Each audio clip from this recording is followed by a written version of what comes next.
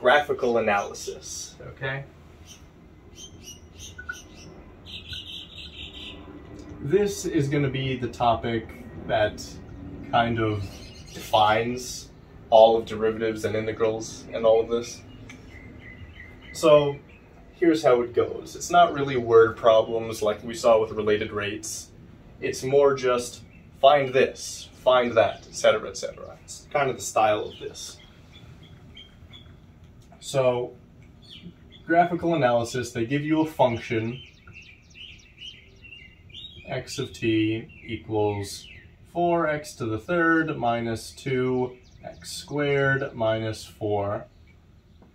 Okay, and they're going to ask you a bunch of different questions about it. Questions regarding relative extrema. I'm going to explain what all these words in just a minute. Absolute extrema,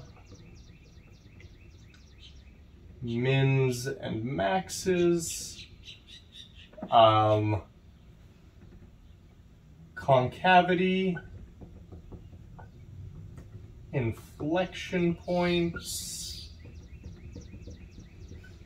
increasing / decreasing, oh yes, and stuff like critical points. Okay, so let's go over what all these words mean. First, let's start with critical points. All right? A critical point is where a function is either 0 or undefined. Okay? Now, why is that so significant?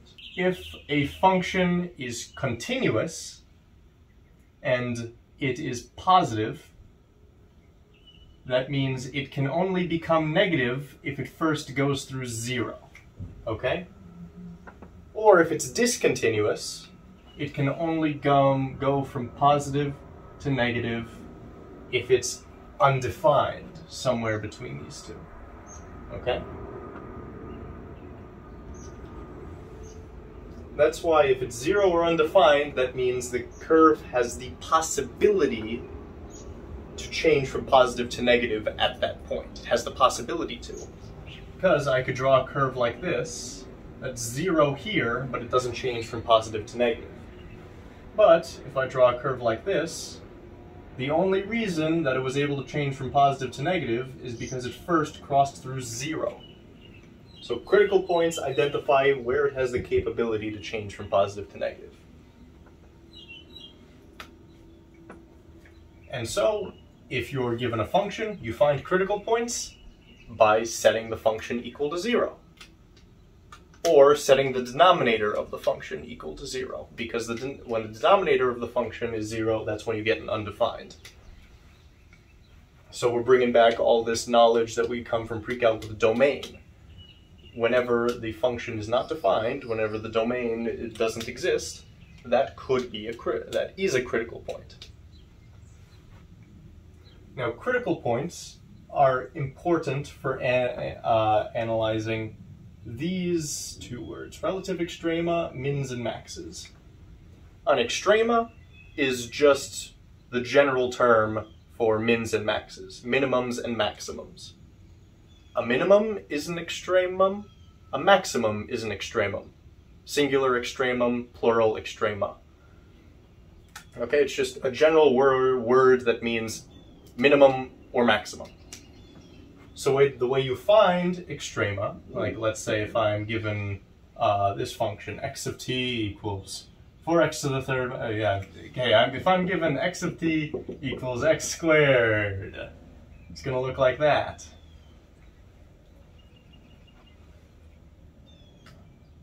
We need to find out where the function's minimum is, okay?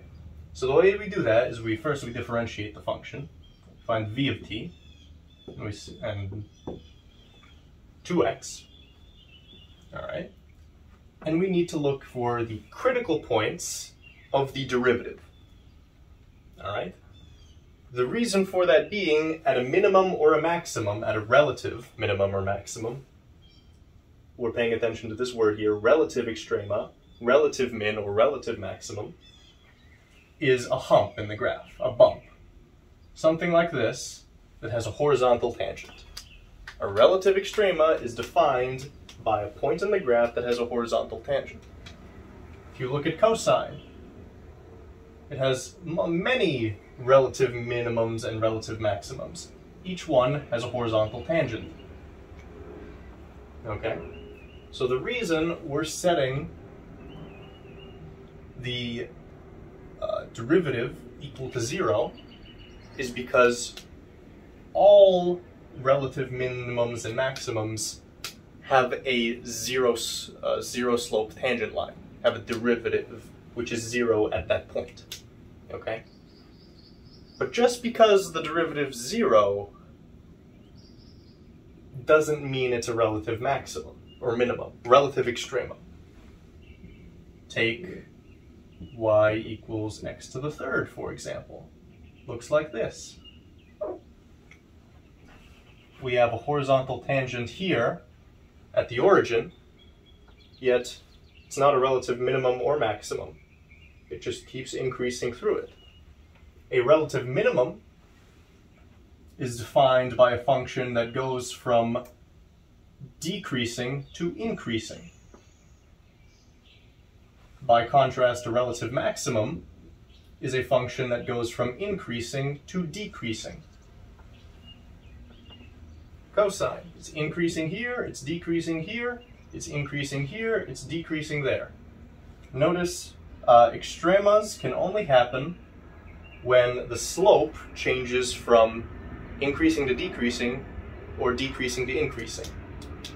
A better way of saying that is extrema only happen when the derivative changes from positive to negative, because a positive derivative indicates an increasing function and a negative derivative correlates to a decreasing function.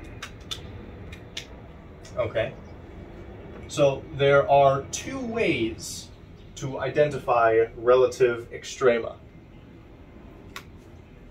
and that's with the first derivative test and the second derivative test.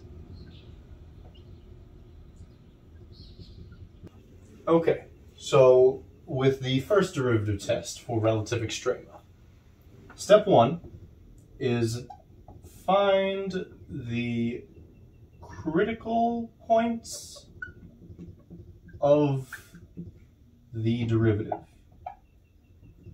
Okay? Remember, critical points are where a function is either 0 or undefined. Okay? And relative extrema are places where the graph incurs, the slope of the graph incurs a sign change, where the derivative incurs a sign change. Okay? And as we know, things can't change from positive to negative without going through 0 first. So step 1 is to find the critical points, find where it can change from positive to negative. Step 2 in the first derivative test is we need to make a sign chart. I'm going to show you what a sign chart is for this example. All right, so on a sign chart, on top you would put your original function, in this case our original function x of t, and on the bottom you would put your derivative, x prime of t. Now on your sign chart, you would put all of your critical points. In this case, we only have one critical point. If we look at our derivative, we ask the question, when is this 0? When is this undefined? We find 1, it's never undefined. 2, it's 0 when x equals 0. So 0. And remember, our goal is to find out whether our derivative changes sign at this point. So the simple way to do that is to find a number in this section of the sign chart, find a number between 0 and negative infinity. That would be this section. Let's try -1, for example. Okay? And then we'd select a number between 0 and infinity somewhere in this section of the sign chart. The reason I say that is sometimes you would have multiple critical points, and you would then be confined to just this section.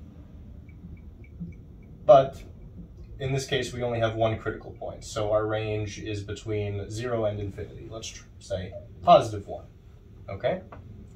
So if we plug in positive 1 into our derivative, what do we get? We get a positive number. So the derivative is positive on this side. If we plug in negative 1 to our derivative, what do we get? We get a negative number. And that means that on this interval, to the right of the critical point, the derivative is positive, and on this interval, the entire interval, from negative infinity to 0, the derivative is negative. Therefore, on the same interval, the original function is decreasing, and on this interval, the original function is increasing. Okay? Therefore, we know that this is a relative minimum because of the shape that a graph takes on. First the slope is negative, then the slope is positive. Horizontal tangent occurs down here at the critical point. And if this was negative 2x, for example, these signs would be flipped. This would be an increasing to decreasing. And this would be a relative maximum. You see how first the slope is positive, then the slope is negative. All right, now on to the second derivative test, okay?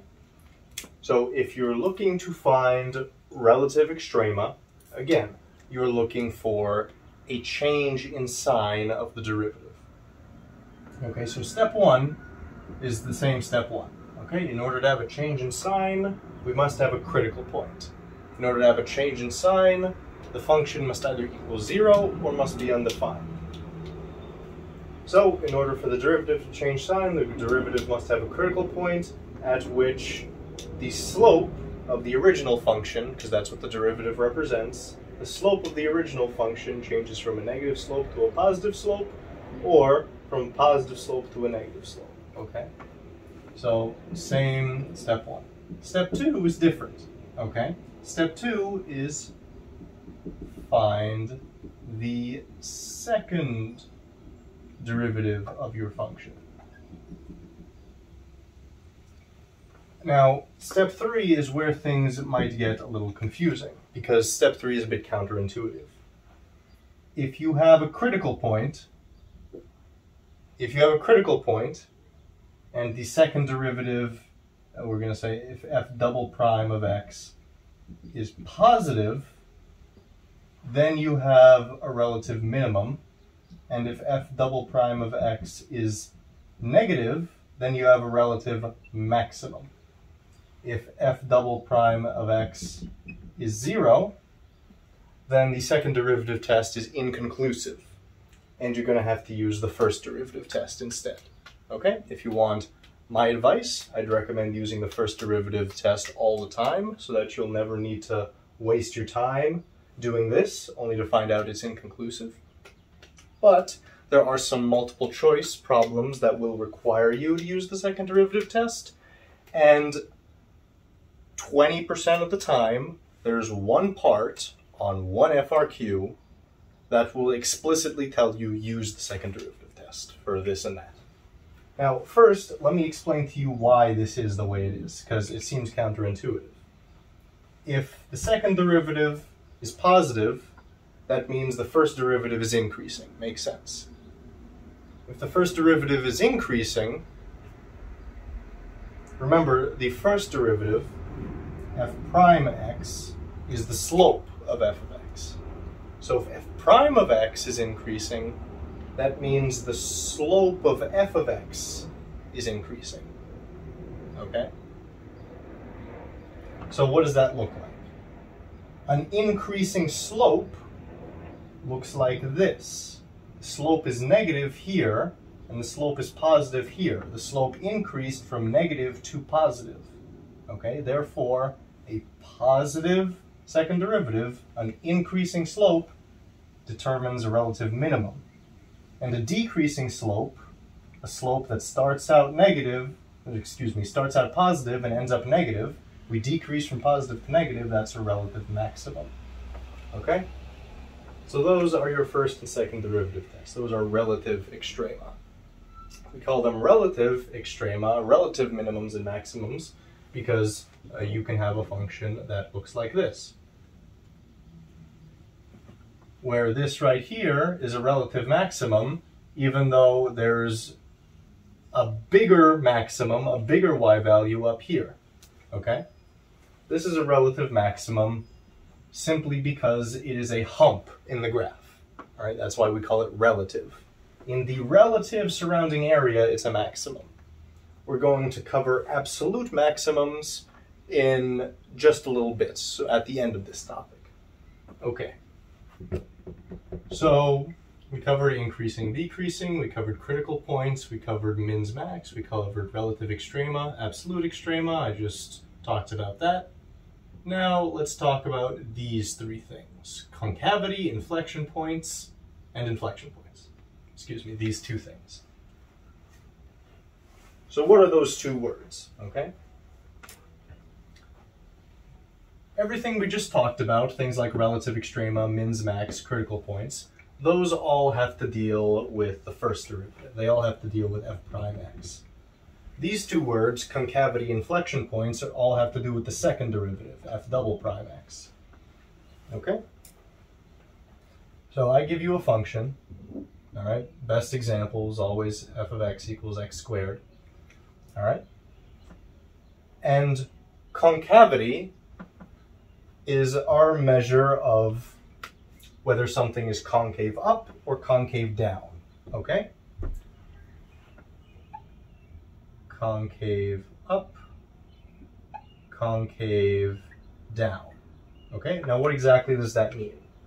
Well, mathematically, a concave up function is a function whose second derivative is positive at a particular point, okay? You're concave up on an interval, the same way how you are increasing, decreasing on an interval. And a concave down function is where f double prime of x is negative on an interval.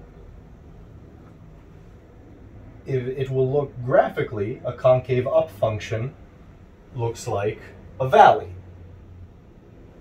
That's concave up. A more rigorous definition of what concave up means is that the function's slope is increasing, like we just covered in the second derivative test. A positive second derivative indicates an increasing slope. Slope, or anything else for that matter, cannot be increasing at a point. It needs to be increasing on an interval. So you can see here, because x squared is concave up, as I demonstrated for you here, if we take x double prime of t, we get it's 2. That's always a positive number, therefore x squared is concave up on the entire domain. The slope of x squared is increasing on the entire domain. You see we have a negative slope here, and we increase to a positive slope, and that positive slope becomes steeper and steeper and steeper as you go on to the right of the graph. Okay? A concave down function would look like negative x squared, because boom, boom, boom. Now it's always negative. But you can have functions with higher degrees that look like this, where it's concave down for one portion and concave up for a different portion. Like I said before, it will be concave down on some interval and concave up on another interval. That brings us to inflection points. An inflection point is the point where something changes from concave up to concave down, or concave down to concave up. Okay? So you find inflection points in this manner right here. You find inflection points by drawing a sign chart On the top, this time you have f prime x, and this time on the bottom you have double prime x.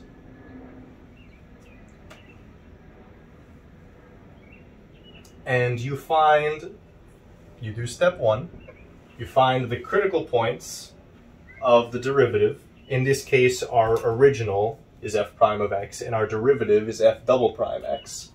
So you find the critical points of the thing on the bottom. In the case of x squared, there's no critical points. Therefore, there's no inflection points for x squared. And if you see on the graph of x squared, there's no place where it changes from concave up to concave down. However, if I give you something different, like let's say this function, it looks like it has an inflection point at about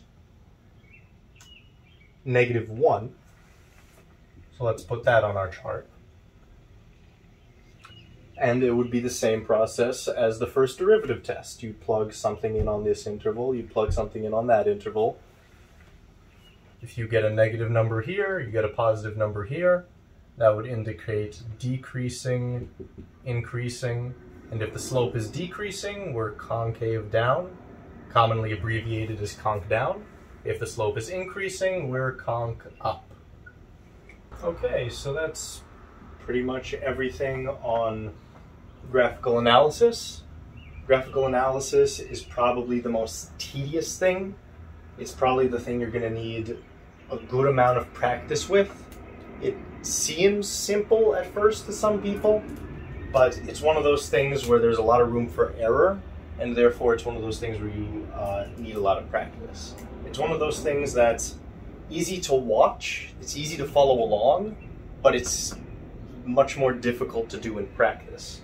So this graphical analysis, that's what this subtopic is called, and related rates, along with the next topic we're going to go over, it's a topic called optimization, will probably gonna have to be what you devote the most practice time out of anything to. But we're going to finish out graphical analysis with our last topic, absolute extrema, which is what I referenced here. Absolute extrema are what is the maximum y value that the graph ever achieves on a given interval.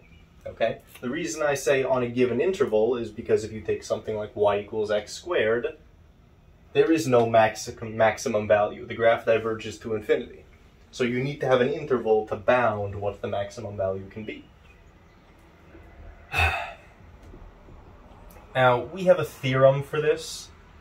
You know, you needed to memorize the IVT, the intermediate value theorem. You needed to memorize the MVT, the mean value theorem. This is the extreme value theorem, the EVT. This is not something you need to memorize, but it's just a good starting point for us to introduce this concept of absolute extrema. Okay, so the EVT, extreme value theorem,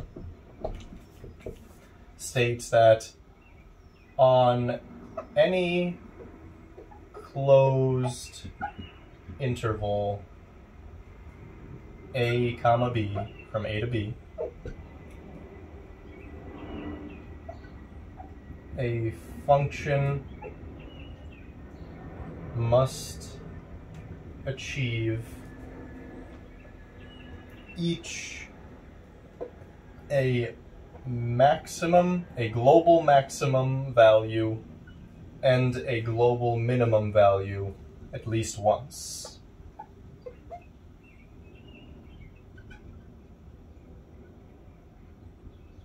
At least once. Okay? So, when you're given a problem with absolute or global extrema, absolute or global maximum or minimum, it's generally an outright question, like what is the maximum value that this function obtains, okay? So there are certain examples of that. There you could have a function like this, which achieves its global minimum here at the beginning of the interval, point A, and it achieves its maximum point here at the end of the interval, point B. You could have function like this, which achieves its global minimum at a relative minimum, like we went over here, and it achieves its global maximum twice at the endpoints. And you can have the inverse of that, where it achieves a global maximum once at a relative maximum, and it achieves relative minimum twice at the endpoints. And there are many other examples, but these were just to give you a sort of an introduction. The way you would go about solving a problem like this is you would go through all the steps here to identify where you have relative maxes and relative minimums. And you would do a little chart, okay? Let's say the question is you're given f of x equals x to the third minus 2x, okay? And you're asked find the absolute maximum value of the function from 0 to 4, closed interval. What you would do is you make a chart. On that chart you put your endpoints, 0, 4, and you leave a little room for any horizontal tangents that you may find. Again, horizontal tangents are indicative of a relative minimum or relative maximum. But since we're only interested in relative maximums for this question, we only need to worry about that type of sign change.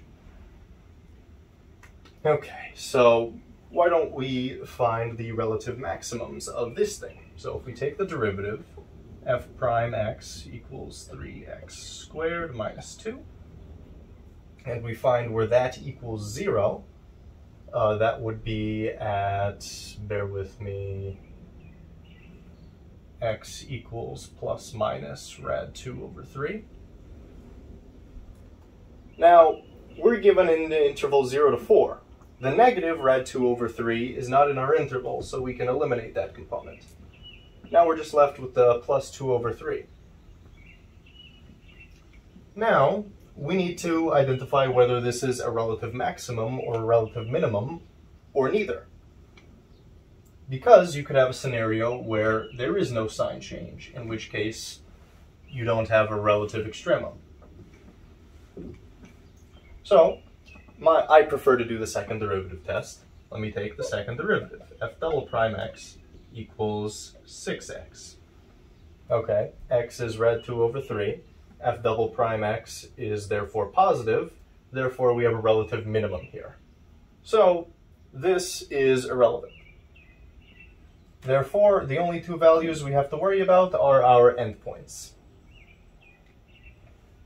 Now, what we do next is, this side is our x, this is our f of x, and we say f of 0 is 0, f of 4 is 56, excuse me. And we see that the function's absolute maximum value is achieved at y equals 4. Okay?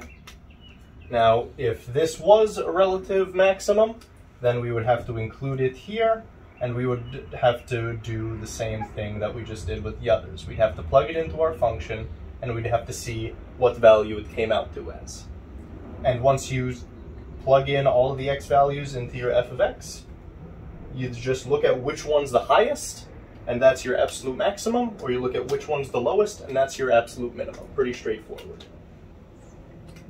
Now is going to be probably one of the harder topics. Like, this might be slightly harder than related rates, if you guys have done any practice with related rates yet. So let me just erase my whiteboard real quick. A lot of calculus students' least favorite topic. Luckily for you, it's my favorite. So you know you're going to be getting a good little lecture here. Okay, so what is optimization? Optimization is a related rates problem. It's a specific type of related rates problem where you're trying to maximize something. You're trying to maximize a gain, or you're trying to minimize a loss. Okay? You're never going to try and do both, because then you're trying to solve for two variables, and you can't solve that type of problem. You'll be given one variable, and that variable is either going to represent reward or loss, and you'll do the respective calculation based on each, okay? So the very common type of optimization problem is an example I'm going to use to introduce you guys to this topic. It's going to be an optimization problem involving a rectangle. And this rectangle, they're almost never going to tell you it's a rectangle. You're going to have to interpret that from the scenario. They're going to say, like, a pig pen, or the square area of a room. And you're just going to have to interpret that as a rectangle. Okay? Just like related rates, they're all scenarios. They're all word problems. And you're going to have to interpret the situation to understand what to do next. Okay? So, a very common optimization problem, because it's so easy, it usually shows up on a multiple choice, is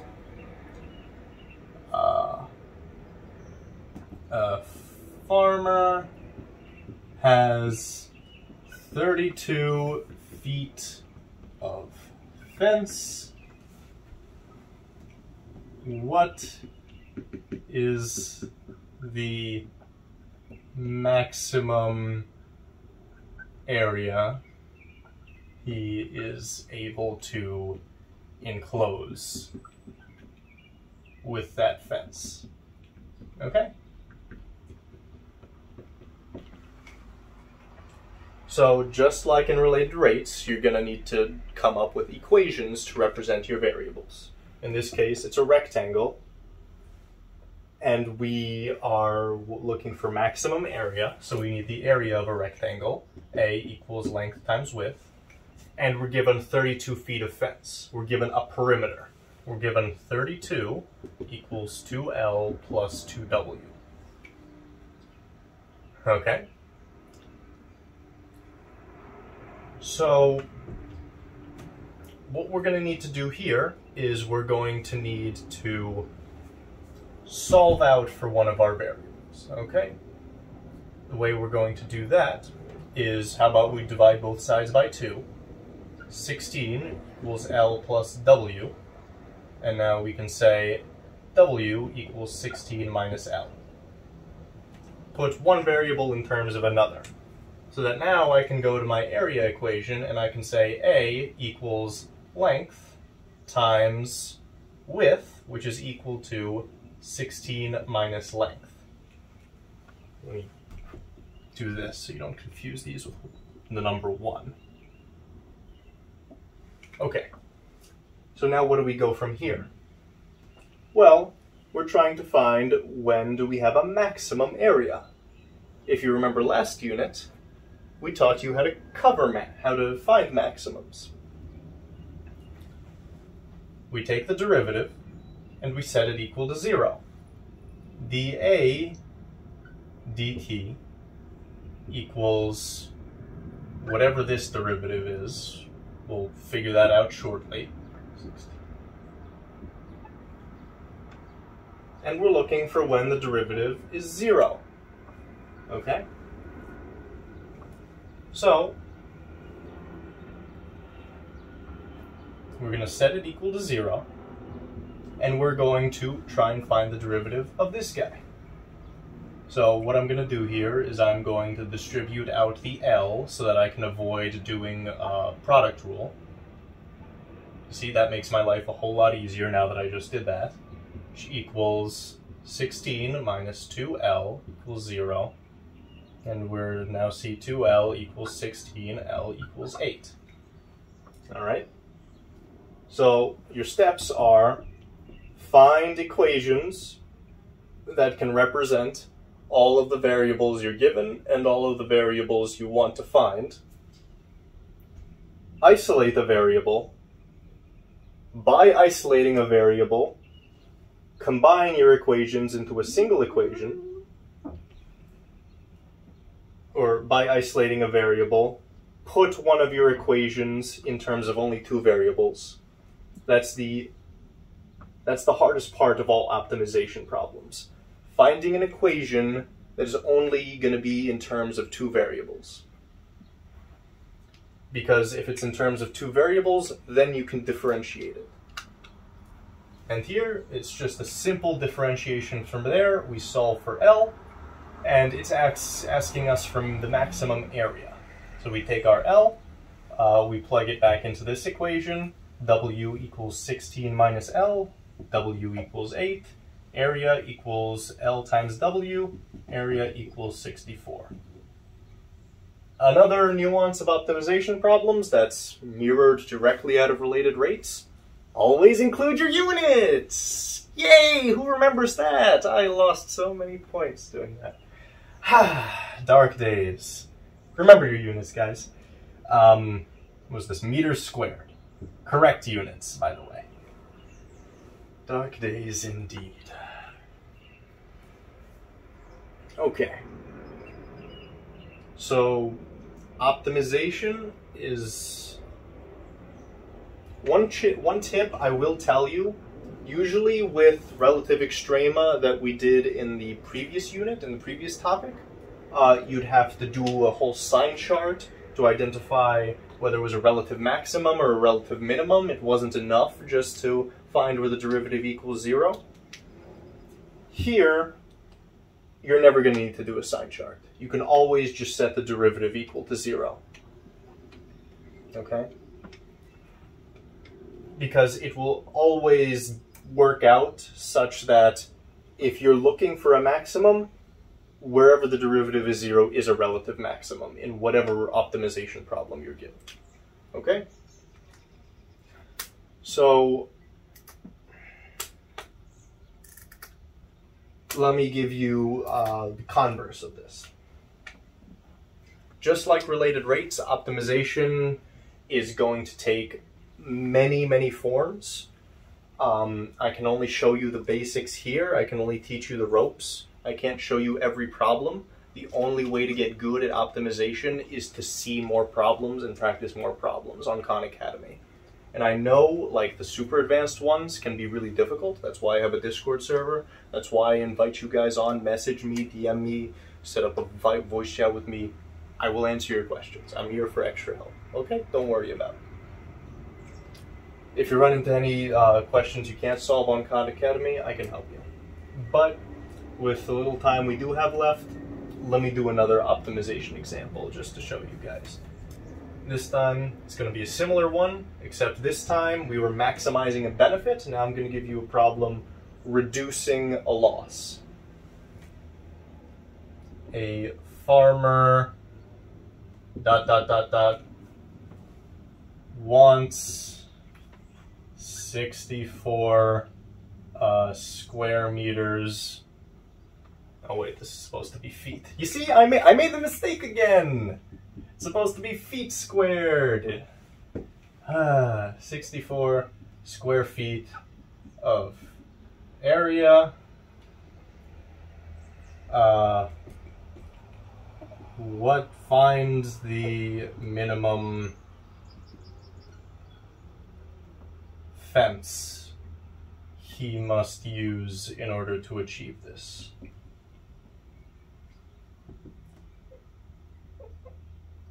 Yeah, you get it. Okay. You set up your two equations. You want 64 square feet of area. 64 equals length times width. And we're looking for minimum fence, minimum perimeter. P equals 2L plus 2W. Try and find one equation that we can put in terms of only two variables. We've got something like that here. We can divide both sides by W, and we can say L equals 64 over W. And we can sub that back in here, and we can say P equals 128 over W plus 2W. dP dt equals, the derivative of this would be negative 128 over W squared plus 2, and dP dt, the derivative, set it equal to 0, equals negative 128 over w squared plus 2. Then we do some algebraic manipulation there. Solve for w. And once we solve for w, you plug it back into your perimeter equation. Oh, sorry, you plug it back into length to solve for length. And once you've got length and width, you can plug it into perimeter equation. And that will give you your minimum perimeter, your minimum fence. And if you want to try and solve the rest of the problem on your own, the minimum fence is, if I remember correctly,